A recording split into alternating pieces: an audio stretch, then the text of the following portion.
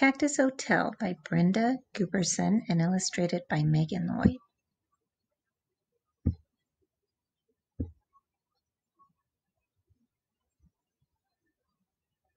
On a hot, dry day in the desert, a bright red fruit falls from a tall saguaro cactus. Plop! It splits apart on the sandy floor. 2,000 black seeds glisten in the sunlight. When the air cools in the evening, an old pack rat comes out and eats the juicy fruit. Then he skitters across the sand. A seed left clinging to his whiskers falls off under a Palo Verde tree. It is a good place for the seed to drop. A spotted ground squirrel looking for something to eat does not see it. A house finch chirping high in the Palo Verde does not see it. After many dry days, a heavy rain falls on the desert. Soon a young cactus sprouts up from the ground. Slowly, slowly, the seedling grows. The Palo Verde protects it from the hot summer sun and cold winter nights. After 10 years, the cactus is only 4 inches high. It is just big enough for desert ants to climb its spiny sides. After a rainstorm, when the desert blooms with color, the cactus pulls in water with its long roots and looks fat. A young pack rat stops to drink the water that drips off the tree. Then she scurries off, looking for a dry place to make a nest. When there is no rain, the cactus uses up the water it has stored inside and looks thin. The Palo Verde loses its tiny leaves, but there is always some shade for the cactus below. After 25 years, the cactus is 2 feet tall. A jackrabbit cools off beside it and gnaws on the green pulp. But when a coyote moves in the distance, the jackrabbit disappears into a nearby hole. After 50 years, the cactus stands 10 feet tall and looks straight and strong beside the old Palo Verde.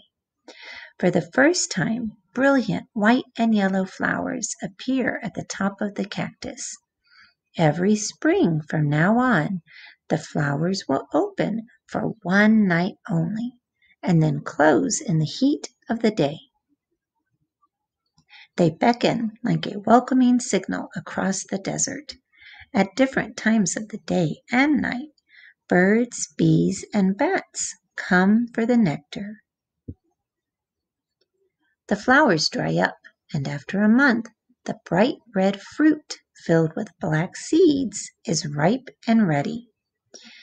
A Gila woodpecker comes to eat. He looks around the cactus and decides to stay. He has found the perfect place in the desert to begin a new hotel. The woodpecker goes right to work, and the only tool he uses is his long, hard beak. Tap, tap, tap. He bores into the flesh of the cactus. Tap, tap, tap. He digs deep inside to make a space that is comfortable and roomy. The cactus is not harmed. It forms a tough scab all around the hole to protect itself from drying out. The woodpecker gets a weatherproof nest that is shady on hot days and warm and insulated on frosty nights. And the cactus gets something in return.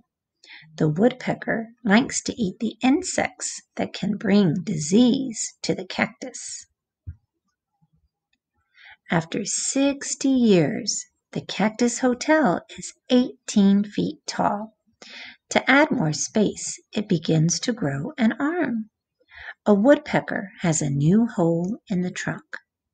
Farther up, a white-winged dove makes a nest on the arm, and down below, an old hole is discovered by an elf owl. The birds feel safe living high up in a prickly plant where nothing can reach them. All around the desert there are holes of every size for ants and mice, lizards and snakes, rabbits and foxes. After 150 years, there are holes of every size in the cactus too. The giant plant has finally stopped growing. It is 50 feet tall with 7 long branches. It weighs 8 tons, about as much as 5 automobiles. Everybody wants to live in the Cactus Hotel. Birds lay eggs and pack rats raise their young. Even insects and bats live there. When one animal moves out, another moves in. And every spring they come for a special treat of nectar and juicy red fruit. Finally, after 200 years, the old cactus sways in a gust of wind and falls with a thud to the sandy floor. Its great thorny arms crumble in the crash. The creatures that lived up high must find other homes, but those that prefer to live down low move right in. A millipede, a scorpion, and many ants and termites quickly find homes in the toppled hotel. After many months, all that remains are the wooden ribs that supported the cactus while it stood so tall. A collared lizard dashes over the top, looking for insects.